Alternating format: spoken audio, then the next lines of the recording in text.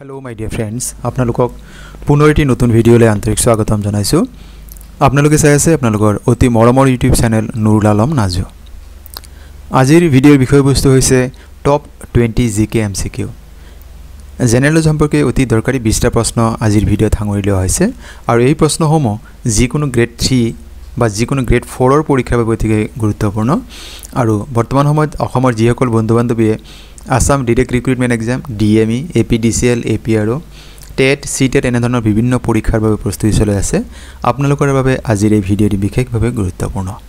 গতিকে স্কিপ নকৰাকৈ সম্পূৰ্ণকৈ ভিডিঅ'টো চাওক বুলি অনুৰোধ জনালো। আমাৰ টেলিগ্ৰাম চেনেলৰ লিংক এই ভিডিঅ'ৰ ডেসক্ৰিপচনত দিয়া আছে। আহকচোন বাৰু আজিৰ প্ৰশ্ন উত্তৰসমূহ জানি লওঁ। প্ৰথম প্ৰশ্ন দি আছে Where is the headquarters of ASEAN? ASEANৰ মুখ্য কাৰ্যালয় ক'ত অৱস্থিত? ইয়াত চাওক বিকল্প দি আছে Kathmandu Nepal, Manila Philippines, Jakarta Indonesia, Tokyo Japan আৰু এই প্ৰশ্নৰ শুদ্ধ বিকল্প হৈছে জাকাৰ্টা ইণ্ডোনেছিয়া। আপোনাক কেতিয়াবা দিব পাৰে এই ASEAN যেটো হয় ইয়াৰ আচলতে ফুল ফৰ্মটো কি হয়? ASEANৰ সম্পূৰ্ণ ৰূপ ASEANৰ সম্পূৰ্ণ ৰূপ হৈছে association of south east Asian nations. Association of south east Asian nations এটো হৈছে ASEANৰ সম্পূৰ্ণ ৰূপ আৰু ই গঠন হৈছিল 8 আগষ্ট 1967 চন 8th of August 1967 আৰু ইয়াতে বেংকক ডিক্লেৰেশ্যন এটা হৈছিল তাৰ পিছতেই ASEAN এই যেটো সংগঠন এটো গঠন হৈছিল। আমি গম পালো যে ইয়াৰ মুখ্য কাৰ্যালয় ইণ্ডোনেছিয়াৰ জাকাৰ্টাত অৱস্থিত। পৰৱৰ্তী প্ৰশ্ন name the highest populated city in India. ভাৰতৰ সবাতোকৈ বেছি জনবহুল চহৰখনৰ নাম কি? সৰ্বাধিক জনবহুল চহৰখনৰ নাম ইয়াত দিয়া আছে চেন্নাই, বেংগালুৰু, কলকাতা, মুম্বাই। শুদ্ধ উত্তৰ হ'ব অপশ্যন ডি মুম্বাই। ইয়াত অলপ ইনফৰমেশ্যন দিয়ে আছে। Mumbai has a population of over 12.7 million with a population density of 21,000 per square kilometre. প্ৰতি 1 বৰ্গ কিলোমিটাৰত 21,000 জনবসতি আছে আৰু ইয়াৰ টোটাল পপুলেশ্যন হৈছে 12.7 মিলিয়ন। এই মুম্বাইৰ সম্পৰ্কে আৰু কেতিয়া বহুত প্ৰশ্ন দিয়ে যেনেকৈ মুম্বাই কোৱা হয় financial capital of India. Headquarter of নাবাৰ্ডৰ মুখ্য কাৰ্যালয় মুম্বাইত অৱস্থিত। Head office of Bombay stock exchange BSE। গতিকে এই সম্পৰ্কে প্ৰায় প্ৰশ্ন দিয়ে থাকে। ফাইনেন্সিয়েল কেপিটেলৰ প্ৰশ্নটো প্ৰায় দিয়া থাকে নহ'লে কেতিয়াবা দিয়ে which of the following place is known as city of 7 islands. 7টা দ্বীপৰ চহৰ কাক কোৱা হয়? এইটো হৈছে মুম্বাই। পৰৱৰ্তী প্ৰশ্ন Which of the following countries are divided by Red Cliff Line? Red Cliff Line কোন দুখন দেশক বিভাজিত কৰিছে? ইয়াত বিকল্প দি আছে ভাৰত আৰু নেপাল, ভাৰত আৰু পাকিস্তান, ভাৰত আৰু শ্ৰীলংকা, ভাৰত আৰু চীন। এইখিনি প্ৰশ্ন এইটো যেটো প্ৰশ্ন হয় ইয়াৰে আমাৰ শুদ্ধ বিকল্পটি হৈছে ভাৰত আৰু পাকিস্তান। ভাৰত আৰু পাকিস্তানৰ মাজৰ যেটো আন্তঃৰাষ্ট্ৰীয় সীমাৰেখা তাৰ নাম হৈছে ৰেড ক্লিফ লাইন। আপোনাৰ এতিয়া মনত প্ৰশ্ন হ'ব পাৰে যে এই ৰেড ক্লিফ লাইনটো যেতিয়া ভাৰত বিভাজিত হৈছিল 1947 চনত তেতিয়া ছাৰ চাইৰিল ৰেড ক্লিফ নামৰ ব্যক্তিগৰাকীয়ে এই লাইনটো এইটো লাইন চিহ্নিত কৰিছিল আৰু ইয়াৰ নাম হৈছে ৰেড ক্লিফ লাইন। আকৌ কেতিয়াবা পৰীক্ষাত প্ৰশ্ন দিয়ে মেকমোহন লাইন কোন দুখন দেশৰ মাজত আছে? ভাৰত আৰু কোন দেশৰ মাজত? মেকমোহন লাইন চাওক the McMahon line named after sir Henry McMahon is the effective boundary between China and India. Bharat আৰু চীন দেশৰ মাজৰ যেটো আন্তঃৰাষ্ট্ৰীয় সীমাৰেখা তাৰ নাম হৈছে মেকমোহন লাইন। গতিকে প্ৰায় পৰীক্ষাত দিয়া থাকে কাইণ্ডলি নোট ডাউন কৰি ল'ব। Question number 4 Which Indian state has the least literacy rate as per census 2011? 2011 চনৰ লোকপিয়ল অনুসৰি ভাৰতৰ কোন ৰাজ্যৰ সাক্ষৰতাৰ হাৰ সৰ্বনিম্ন? বিকল্প আছে নাগালেণ্ড, ছিকিম, বিহাৰ আৰু হাৰিয়ানা। শুদ্ধ উত্তৰ হৈছে বিহাৰ। বিহাৰ ৰাজ্যৰ সাক্ষৰতাৰ হাৰ হৈছে সৰ্বমুঠ হৈছে 61.80। ইয়াৰ পুৰুষৰ সাক্ষৰতাৰ হাৰ 73.39 আৰু মহিলাৰ হৈছে 53.33। ইয়াৰ বিপৰীতে অসমৰ আমি শিক্ষিতৰ হাৰ যদি চাওঁ 72.31% আৰু ইয়াৰ পুৰুষৰ সাক্ষৰতাৰ হাৰ 77.85 আৰু মহিলাৰ হৈছে 66.27। আৰু সৰ্বভাৰতীয় যদি আমি চাওঁ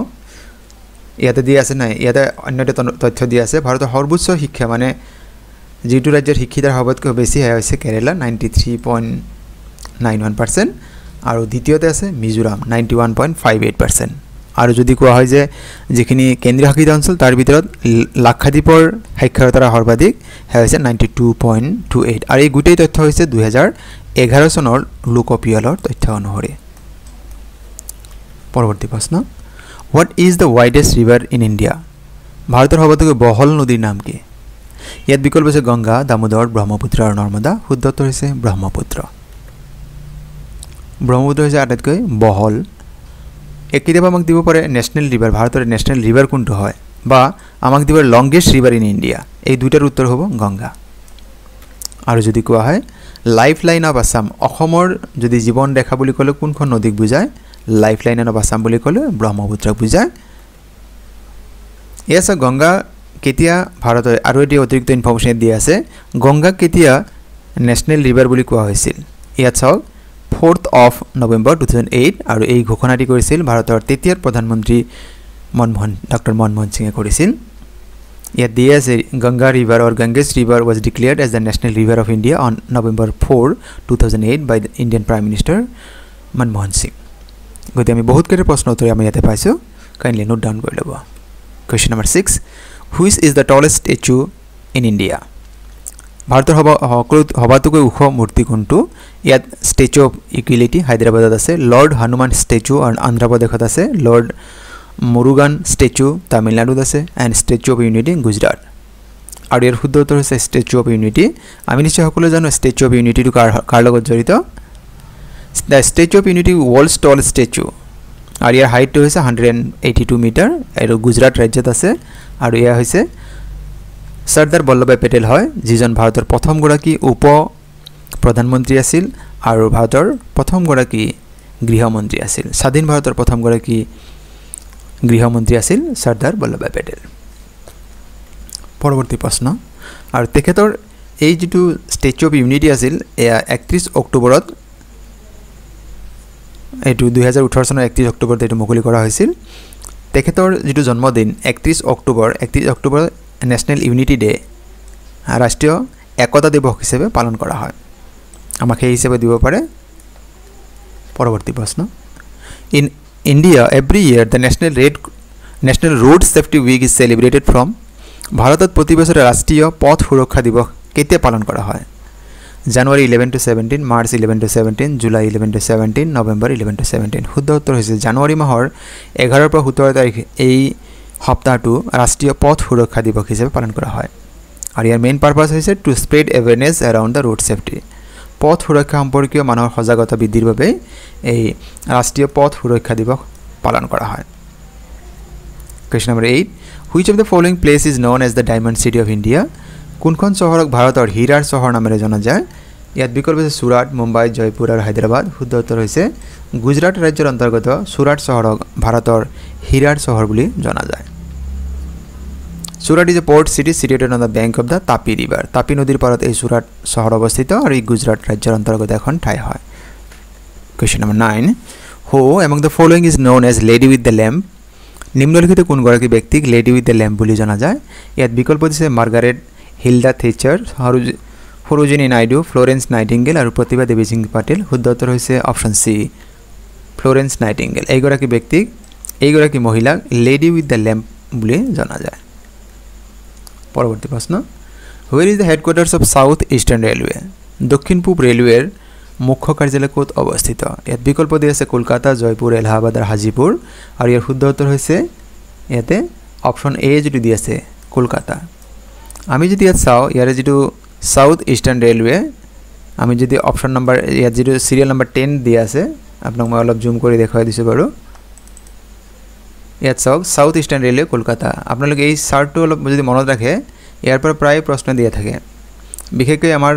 অসমৰ যিমান পৰীক্ষা আছে তাত আমাৰ নৰ্থ ফ্ৰণ্টিয়াৰ ৰেলৱে উত্তৰ পূব সীমান্ত ৰেলৱেৰ যেটো কাৰ্যালয় যেটো আমাৰ 11 নম্বৰ দিয়া আছে মালিগাঁও গুৱাহাটী এয়া প্ৰশ্ন প্ৰায় দিয়া থাকে কাইন্ডলি আপোনালোকে নোট ডাউন কৰি ল'ব গতি আমি গম পালো সাউথ ইষ্টাৰ্ণ ৰেলৱেৰ যেটো হেডকোৱাৰ্টাৰ হেয়া হৈছে কলকাতা পশ্চিম বংগৰ ৰাজধানী চহৰ কলকাতাত সাউথ ইষ্টাৰ্ণ ৰেলৱেৰ হেডকোৱাৰ্টাৰ আছে question number 11 what is the longest dam in India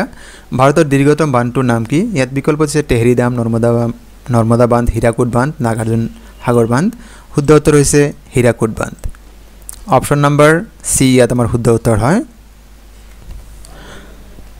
ইয়াত আৰু আমাৰ অলপ ইনফৰমেশ্যন আছে অতিৰিক্ত হীৰাকুণ্ড বান্ধ আমাক যদি কোন ৰাজ্যত আছে আমি পালো ওড়িশাত আছে ই কোন নদীৰ ওপৰত আছে পৰীক্ষাত প্ৰায় প্ৰশ্ন দিয়া থাকে ই মহানদীৰ ওপৰত অৱস্থিত ইয়াত এটা ইনফৰমেশ্যন আপুনি চাব যে হীৰাকুড dam is build across the Mahanadi River about 15 km from the Sambalpur in the state of Orissa in India. Question number 12 black barisu Munari is the folk dance of which Indian state? Bharator kun rajyor lokonityor nam Munari. Yat bikolp hoise Orissa, Punjab, Meghalaya, Uttar Pradesh. Shuddho uttor hoise Orissa. Ei Munari namor jitu lokonityo ase jeneke jodi kowa hoy bihu nityo kun rajyor jeneke Assomor hobo Bagurumba Assomor hoy ekedore Munari tu kun rajyor hoy jodi kowa hoy tente shuddho uttor hobo Orissa. Question number 13 Avoyagad is a samadhi sthal of which famous personality? Kunjon ব্যক্তিৰ সমাধিস্থলৰ নাম অভয়গাড ইয়াত আমাক বিকল্প দিছে Jawaharlal Nehru doctor B R Ambedkar Mahatma Gandhi Morarji Desai শুদ্ধ উত্তৰ হ'ব মোৰাৰজী দেশাই যেনেকৈ ৰাজঘাট যদি কওঁ তেন্তে মহাত্মা গান্ধী বুজায় তেন্তে অভয়গাড বুলি যদি কোৱা হয় তেন্তে কোনজন ব্যক্তি বুজায় সেইটো আৰু এই ধৰণৰ প্ৰশ্ন যোৱা বছৰ দিছিল গতিকে আপোনালোকে কাইণ্ডলি নোট ডাউন কৰি ল'ব আৰু এই সম্পৰ্কে ভিডিঅ' সম্পূৰ্ণ এটা ভিডিঅ' আছে কোনজন ব্যক্তিৰ সমাধিস্থলক কি নামেৰে জনা যায় সেই বিষয়ে এটা ভিডিঅ' আপোনালোকে প্লেলিষ্টত পাই যাব আপোনালোকে চাব পাৰে গতিকে আমি ইয়াতে গম পালোঁ অভয়গাড ভাৰতৰ এজন প্ৰধানমন্ত্ৰী আছিল মোৰাৰজী দেশাই তেখেতৰ সমাধিস্থলৰ নাম Question number 14 What is the currency of United Arab Emirates UAE আমি সমগ্ৰ এনে UAE বুলি জানো ইয়াৰ সম্পূৰ্ণ ৰূপ হৈছে United Arab Emirates ইয়াৰ কাৰেন্সি কি হয় মুদ্ৰাৰ নাম কি হয় সংযুক্ত আৰব এমিৰেটৰ মুদ্ৰাৰ নাম কি ইয়াত বিকল্প হৈছে ডলাৰ দিৰহাম পেছো আৰু ৰুপিয়া আৰু ইয়াৰ শুদ্ধ উত্তৰ হৈছে দিৰহাম যদি কোৱা হয় UAE ৰ ক্যাপিটেল কি ক্যাপিটেল হ'ব Abu Dhabi Question number 15 Which of the following is the highest sports awards in India ক্ৰীড়াৰ ক্ষেত্ৰত ভাৰতৰ সৰ্বোচ্চ বঁটাৰ নাম কি ইয়াত বিকল্প হৈছে অৰ্জুন বঁটা দ্ৰোণাচাৰ্য বঁটা খেল ৰত্ন বঁটা পুলিজাৰ বঁটা আৰু ইয়াৰ শুদ্ধ বিকল্প হৈছে খেল ৰত্ন বঁটা পুলিজাৰ বঁটা ইয়াৰ লগত জড়িত নহয় ই সাংবাদিকৰ লগত হয় খেল ৰত্ন বঁটা হৈছে ভাৰতৰ সৰ্বোচ্চ ক্ৰীড়াৰ বঁটা আৰু এই বঁটাক পূৰ্বতে ৰাজীৱ গান্ধী খেল ৰত্ন বঁটা নামেৰে জনা গৈছিল বৰ্তমান ইয়াৰ নাম হৈছে মেজৰ ধ্যানচাঁদ খেল ৰত্ন বঁটা আৰু এই বঁটা লাভ কৰা প্ৰথমগৰাকী ব্যক্তি হৈছে বিশ্বনাথন আনন্দ যিজন এজন দবা খেলুৱৈ আৰু যদি কয় অসমৰ পৰা কোনে লাভ কৰিছে তেন্তে হ'ব লাভলীনা বৰগোহাঁই